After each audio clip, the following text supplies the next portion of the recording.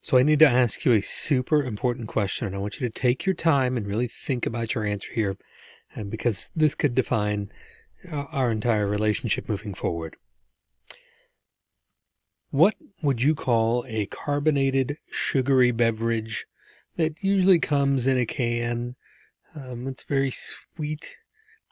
What would you call it? Just a generic, not a brand name for it, but just generically, what would you say if I said, can you get me one of these, and I'm referring to this kind of beverage, what would you say? Hopefully you got the answer correct. The correct answer is pop. If you said soda, you may be a communist. That's okay, but the correct answer is pop. The correct answer is not soda. The correct answer is not Coke, just generically, as they say in some parts of the country either, but pop. As a good firm Midwesterner, I can tell you that. Another question. What do you say when somebody sneezes? What do you say? What's the appropriate thing to say when somebody sneezes? Or how about this? What if somebody invited you to this event where they said, hey, I'm going to this event. There are going to be a bunch of tractors. They're going to pull some weight down a track and see who can make it the furthest, or maybe the fastest, or whatever. Does that sound like fun to you?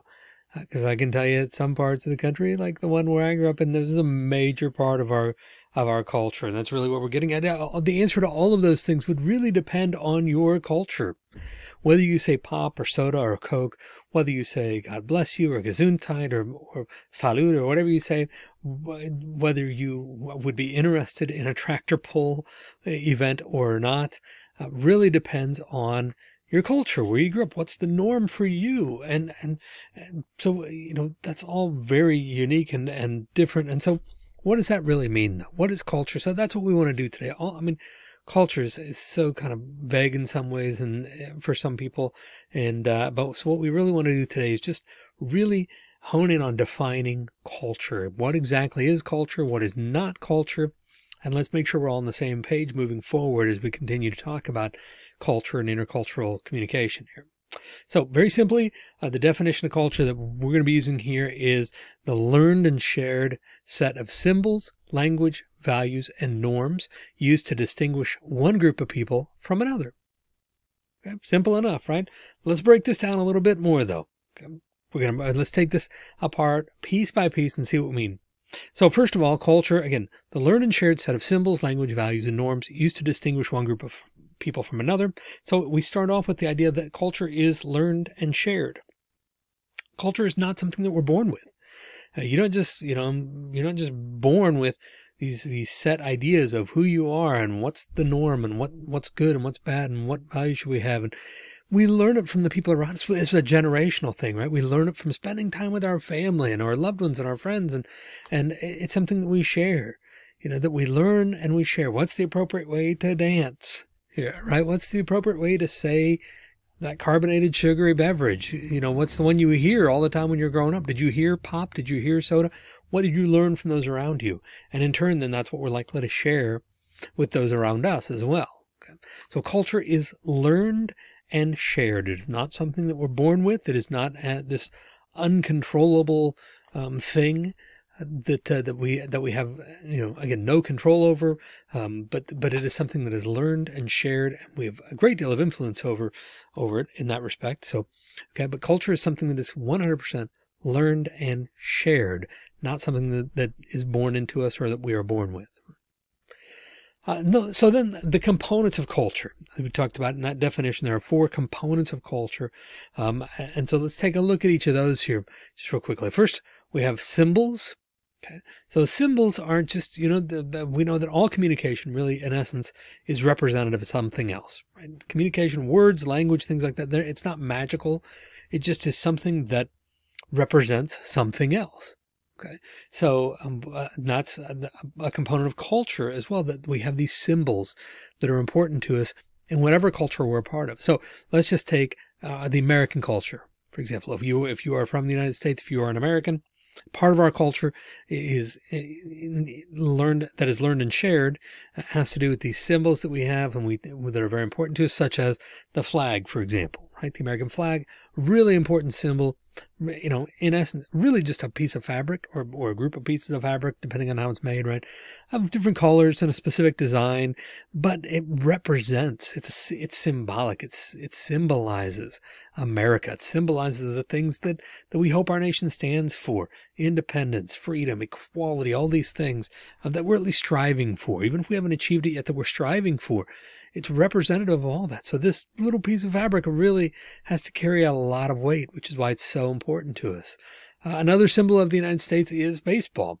Now, baseball is not even necessarily the most popular sport in the United States. I mean, I think it's at best third right now behind football and basketball, but baseball is a truly American sport. It's one that we created. It's wholly ours, and it is the American pastime, right? So it is symbolic of the United States, not only the sport itself, but the idea of going out to a game and enjoying it, getting some Cracker Jack and enjoying it with your family, or playing as you grew up. A lot of people played baseball or softball growing up. So, I mean, it's just very symbolic, very American, right? And of course, another one that we have is, that's American as apple pie, right? American as apple pie. And here you have all three of them: the flag, baseball, and apple pie, because they are all so symbolic of the United States. I mean, whether we realize it or not, pie is kind of an American thing. This kind of sweet pie, especially fruit in a pie, is kind of an American thing. And especially these apple pie is just about as American as you can get, right? So these things are symbolic. They represent parts of our culture. And so that is one of the things that brings us together, though, too, right? These are things that are symbols that are important to our culture, that we learn are important, and so they are an aspect of American culture. Let's think about language. If we're thinking about language again, as far as American culture, we're thinking English, right? That's kind of the United States does not have an official language, but English is the language that's most commonly spoken. Although lots of languages are spoken here, but English is kind of the language. It's the language that we typically share here in the United States. But every culture is going to have its own different kind of language, right? Big cultures and small cultures. And just think about your workplace, for example. Your workplace has a language that goes along with it that's probably unique to that workplace, that office, that location, right? Certainly that industry may be unique to that, but also in that office, we all have a little shorthand that we develop with language. Or think about a hobby that you have that has different verbiage that goes along with it, right? Language that goes along with any hobby that you have that may be unique to that. It may mean something different within that hobby. So language has importance in a culture as well. So a culture is defined in part by having this common language. Okay. Another component of culture is values. Okay. So again, if we were to come back to the United States and what's our culture here in the United States, I mentioned a little bit ago, we value a variety of things, and we aspire to these things at least. We value them. Whether we've achieved them or not is another thing, but we, fully achieve them is another thing. But we value things like liberty, freedom, independence. These are all things that we value here in the United States as Americans. We value justice, right? We value this sense of justice that we have here. We value equality. Really, all men are created equal, right? It's right there in the Declaration of Independence. So these are things that we value. Again, we can discuss whether or not we've actually achieved these things, and we still have some work to do. But these are things that we value. They are things that we aspire to, and things that we claim as part of our culture and being important to our culture. And then finally, what are some norms of culture? This the other thing. Norms are just kind of what's the usual, what's the regular in that culture, what's considered regular or normal in that culture. So some of the norms here for the United States are, for example, that we eat meat, and specifically we typically eat meat like beef and pork and chicken and those types of meats, as opposed to horse and dog, and which are common in other cultures. Depends on what you have available. We could get into the whole discussion about, what resources are available, but we are, not everybody, of course, but we typically are meat eaters here in the United States, and we typically eat a certain kind of meat, and we enjoy gathering over, a good cookout as part of our culture as well. Another norm here is that we drive on the right side of the road, not only directionally the right side of the road, but also the correct side of the road. Of course, those of you driving on the left-hand side of the road, I'm sorry, but you are not in the right. You are literally in the left, so you are not on the right. But we drive on the right-hand side of the road here in the United States. Another norm here in the United States is that we live in houses a lot of times. Right now, people live in big cities, they live in apartments and things, But kind of the traditional idea of America is this homestead where we have at least our own house and a yard and things. And there are other parts of the country, or other parts of the world, but that is just not even really thought about. This is not the norm.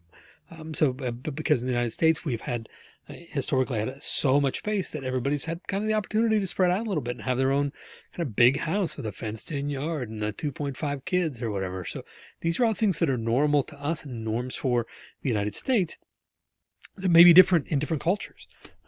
But every culture is going to have these 4 components to it: symbols, language, values, norms. Any culture that you belong to. If you belong to, a knitting club, then it's going to have different symbols that are important to it. Symbols, maybe the types of yarn that you're using, or the types of needles that you're using. I don't even know if that's the right terminology, speaking of language, by the way. But there are things, that knitters are going to know that non-knitters may not realize are symbolic of that culture and important within that culture. Maybe a certain kind of basket that you keep things in. I don't know. I'm not a knitter. That's a poor example. I shouldn't have chosen that one. So maybe there's something with that knitting culture, and also language. As I said, there's probably knitting. I know that my wife has been watching these crochet videos lately, and I know from just having them on in the background that there are, certain terminology of the types of, I don't even know what you're doing in crochet, but certain types of maneuvers, I guess, that you're doing with the crochet hooks. And so there's a language that goes along with it. I don't understand that language, but I can tell you for sure that there is one because they're saying it all the time, and I just don't understand it, right? So, and what are the values? People who do crochet or do knitting and things like that, do handcrafted type things, probably value something that is made by hand, value the personalization of something that is really made by someone for someone else or for their own use or whatever, they get that satisfaction. So that's something they probably value. So there are different values that go along with that. Again, I'm just speculating about knitters. I apologize if I got that wrong for those of you who are knitters. And then what are the norms? What's considered normal within that kind of culture? What's considered like a normal thing to make or to do or to a way to think about knitting, whatever it is. So every culture, though, has these 4 components that make it a culture. This is part of what make it a culture in and of itself. So we could talk about co-cultures as well. Now, this idea that all of us have multiple cultures. We are not just one thing. We are multiple things, right? We are lots of different things, and we belong to lots of different cultures. So there are these larger kind of cultural aspects, like being an American would be a broader one, right? It encompasses a lot of different things and a lot of people. But we have, maybe our primary culture, but then within that, we have a lot of different cultures that make us who we are, right? Within our this larger culture that make us who we are, and it's going to be different for everybody, but we have all these different co-cultures. So, as you think about, again, any kind of the way you would describe yourself, really, would you describe yourself as an American? Would you describe yourself as, with what ethnicity, what nationality? But also then, moreover, because those aren't exactly cultural things, ethnicity and nationalities, we're going to find out. But things like, what are your interests?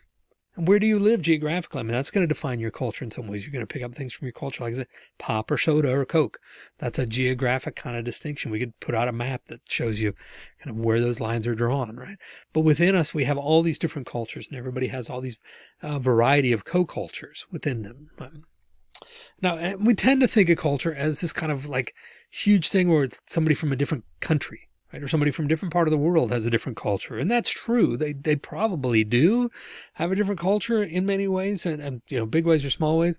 But it's not just there. We have different cultures across the United States, right? Every kind of part of the United States has its own culture. We could talk about cultures that are different, ways that were different in the Midwest where I live as opposed to the South or the Northeast or the West Coast or whatever. Again, just as simple as, do you say pop or do you say soda? Or things like, how accustomed are you to things like tractor pulls? How familiar are you with things like tractor pulls, right? And just different ways of doing things that are, regional across the United States. But even within that, even within the same household, pretty much any hobby that you have would represent a culture, could be identified as a culture. So even within your house, you have multiple co-cultures for each person. Everybody's going to have different co-cultures because presumably you don't all have exactly the same interests and desires and ways of thinking about things. So you have lots of different co-cultures that exist even within your own house, within your own community, right? So we have all these co-cultures that are defined, again, by that are learned and shared in a set of symbols, language, values, and norms. And we use this to distinguish one group of people from another. That's the last part of the definition, right? All of this is about distinguishing one group of people from another. And really what we're talking about here is just kind of in-groups, what we call in-groups and out-groups. If you would say us, if you're talking about something and you would say us or we as a part of that, as in you're a part of that group, then that's an in-group for you. If you would say them or they or whatever else, that you're not part of that group, that would be considered an out-group. And it's as simple as that. We use culture to say, I'm part of this group, but I'm not part of this group. I am Gryffindor, but I am not Slytherin. I am, I love Lord of the Rings, or I don't love Lord of the Rings, right? Those types of things are, or I'm pop versus soda. Pop is my in-group, soda is my out-group. So we use it to define different groups and to distinguish one group of people from another. So again, that's what culture is. It's the learned and shared set of symbols, language, values, and norms used to describe or to define one group of people from another. Now, I want to talk for a second about what culture is not. Let's undefine culture for a second here. So because we know that culture is learned and shared, culture then by definition is not ethnicity, race, or nationality. These are not cultural aspects. Okay, these are not cultural aspects. Now, I say that and you say, well, people of the same race certainly they share a culture, right?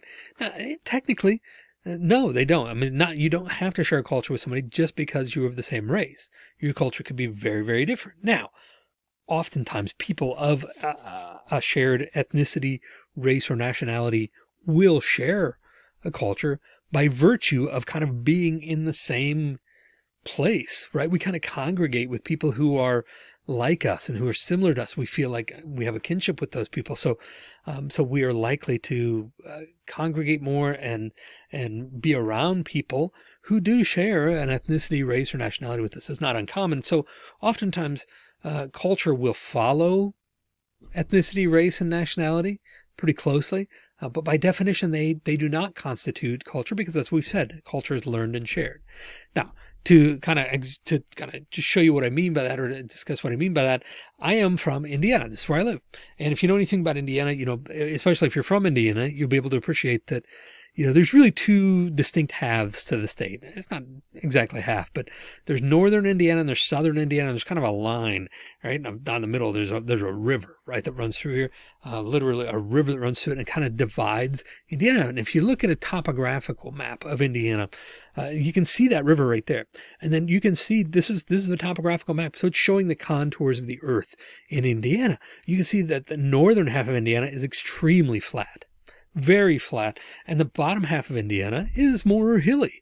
It's not mountainous by any stretch, but it's hilly. I mean, there's some pretty good-sized hills in the southern part of the state, especially if you're from the north and you're used to just straight up flat farmland, right? So it creates this kind of topographical distinction, and there is a very distinct cultural difference even between northern Indiana and southern Indiana. Right? Lots of cultural differences, partly because of the way that it was settled.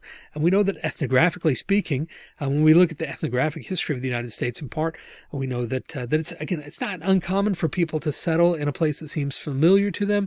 So we look at immigration patterns over the history of the United States, of kind of the contemporary and modern post-revolutionary era of the United States, or around that time, talking about from the Pilgrims on, really. We know that this part of the country where you have the Appalachia, right, and have these mountains, was settled largely by people from like Scotland and places like that, where the geography was kind of very similar to those areas, right? Whereas the northern part of the country was settled, if you look at like Michigan, Wisconsin, Minnesota, that was settled much more by Scandinavian and German type of immigrants and things, because again, it resembled their homeland. It's what they're familiar with, right? And so when we look at the topography of Indiana, if you go back and think about that again, the southern part of Indiana is much more like Kentucky and Tennessee. So it was settled by people who are basically from that part of the country that share that history of like Appalachia and, again, Kentucky, Tennessee, West Virginia, whereas the northern part of the state was settled more by people who are from the same people who settled Michigan and Wisconsin and things. So there really are just very deep cultural differences between the northern and southern parts of Indiana, largely based on just the topography and the way that the state geographically lays out. Okay, it's just kind of interesting, I guess. So here you have though culture following, sort of following race and ethnicity and nationality and things in that sense. You see the same thing when you look at New York City, for example, and specifically Manhattan. If we were to look at lower Manhattan, and if we zoom in here a little bit, you're going to see neighborhoods listed here. And those neighborhoods, some of those neighborhoods have names like Chinatown and Little Italy, right? And Little India. So why would they have these names? Well, it's because when immigrants came here, they settled together. Culture is not defined by race or ethnicity or nationality, but it oftentimes does follow those things, because when you move somewhere else, especially when you're coming from a large distance and you have significant cultural differences where you're moving to, you tend to congregate with those people who are most like you. And so you tend to find those people who oftentimes have a shared ethnicity or race or nationality because they share the same culture that you are familiar with oftentimes, right? So then you have these congregations of people and you end up with neighborhoods like Chinatown and Little Italy and Little India because those people find each other. So culture will often follow ethnicity, race, and nationality, but it is not by definition culture, because culture, as we know, is learned and shared. The other thing real quick that we want to think about culture is we want to avoid ethnocentrism. Ethnocentrism is the idea that your culture is inherently superior to another culture. Okay? When it comes to culture, the key term we need to have in mind is different, not better or worse, not good or bad or good or evil. That's not how we define culture. We define cultures as just different. But ethnocentrism is when people fall into this trap of my culture is just inherently superior to yours, right? So if we had this, an ethnocentric view of the world, for Americans, a lot of people think Americans are kind of ethnocentric and see the world like this, right? Where America is the center of the world and other places can just be categorized quickly. This is where coffee comes from. This is where zoo animals come from. They make our stuff over here. And America is the center of the world where everybody wants to be. And it is obviously superior to everything else, right? That's an ethnocentric view of different cultures, which is, again, not what we want. We want to appreciate the differences in culture, and it's okay to celebrate your culture. It's okay to take pride in the culture and co-cultures that you have, but we need to avoid this idea that our culture is inherently superior to others. And in fact, when we looked historically at a more traditional map here of the world, this is what's called the Mercator projection map, and it was developed a long time ago, and it's very Eurocentric. Right? It's developed by people in Europe, and we can see that now that we have a more accurate view of the world from satellite views and things like that, that this is just not an accurate representation of how the world actually looks. So Europe is, first of all, Europe's in the center of the world here, of course, but it's also larger than it actually is. Africa and South America are smaller than they're represented as smaller than they actually are. So there's actually a map that is more accurately reflects the proper proportions of things here. When we look at it, it's called a Peters projection map. So we can look at the Peters projection map here and just see the difference, right? We can compare these things and say, oh, wow, that is a big difference, right? We can see how much smaller Europe is in proportion to some other places, how big Africa is and South America is compared to that than they were represented in the traditional maps. In fact, here's one laid over the other. The blue is the Peters projection map, which is the accurate kind of proportions of things. And the yellow is the Mercator. So you can see what a difference there is. And that, again, just stems from ethnocentrism, this view that at that time, well, Europe is the center of the world, it's the best, and so we ought to make it bigger and ought to be, have better representation in the map. So the map is just kind of skewed. And there are people who think that it's, in fact, it's not fair that the map always portrays some parts of the world on the bottom, and that may psychologically at least have an impact on people who live in those parts of the world. And so they would stipulate that it should not only be the Peters projection map, but it should be turned upside down for a while. How does that strike you? Man, that really, I've seen this, I don't know how many times now, but it strikes me as so different every time I see it. But I mean, in some ways it makes sense. Why does the North America and Europe and things always have to be at the top? Why can't Africa and South America be at the top and Australia be at the top of the map for a while? Would that have an impact on their view of themselves and their perspective? So anyway, we want to avoid this ethnocentric view where we see our culture as superior to others. We can see it as different. That's totally okay. That's totally fair. But we don't want to see it as superior to or better than another culture. Okay. So again, culture is the learned and shared set of symbols, language, values, and norms used to distinguish one group of people from another. Hopefully this helps you appreciate what we're going to be talking about and understand more clearly what culture is and what it is not. Okay, because culture is a significant part of communication and understanding.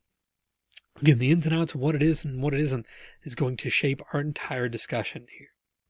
If you have questions about culture and about what it is and how we defined it and anything else we've talked about in this video, please feel free to email me. I'd love to hear from you there. In the meantime, I hope that you do have a new appreciation for and understanding of culture and a more accurate definition for culture as we begin, again, our look at intercultural communication.